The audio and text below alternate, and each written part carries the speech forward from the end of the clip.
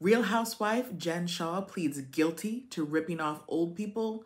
Johnny Depp settles his assault case that was scheduled to go to trial this month, and Lindsey Graham is ordered to testify in front of a special grand jury in Georgia about the 2020 election. Today was a wild day in legal pop culture news. Let's kiki about it. A week before Salt Lake City housewife Jen Shah's trial was set to kick off in a Manhattan federal court, she changed her plea from not guilty to guilty. There was a plea agreement. She pled guilty to conspiracy to commit wire fraud. In exchange, the prosecutors dropped the conspiracy to commit money laundering charge. Judge Sidney Stein accepted Jen's guilty plea and ordered her to pay $9 million in restitution and $6.5 million in forfeiture.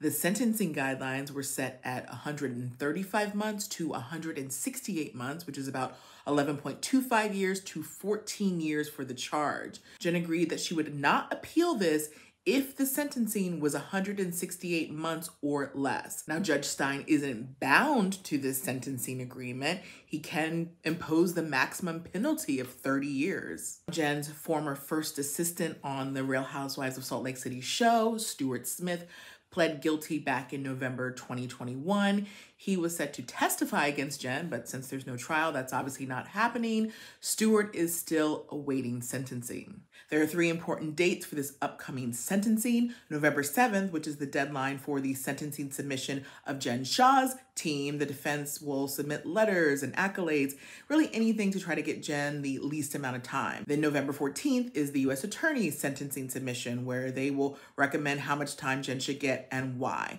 And then November 28th, which is the Monday after Thanksgiving, at 2:30 p.m., the actual sentencing hearing. But the legal news doesn't end there. Johnny Depp was scheduled to be back in court this month in LA for an assault case, but it seems that was settled.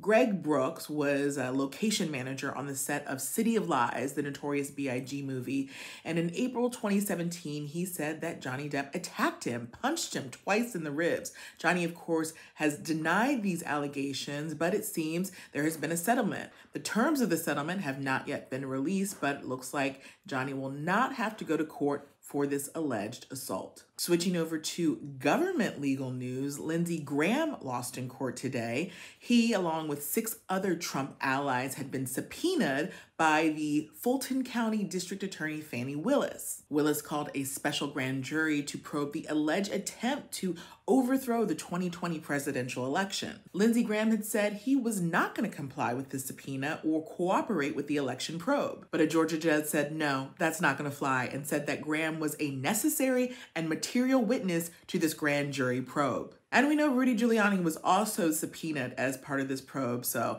we'll see if he also tries to fight it. Make sure you're subscribed to me here on YouTube, and you're also following me on IG at The Talk of Shame for up-to-the-minute pop culture news.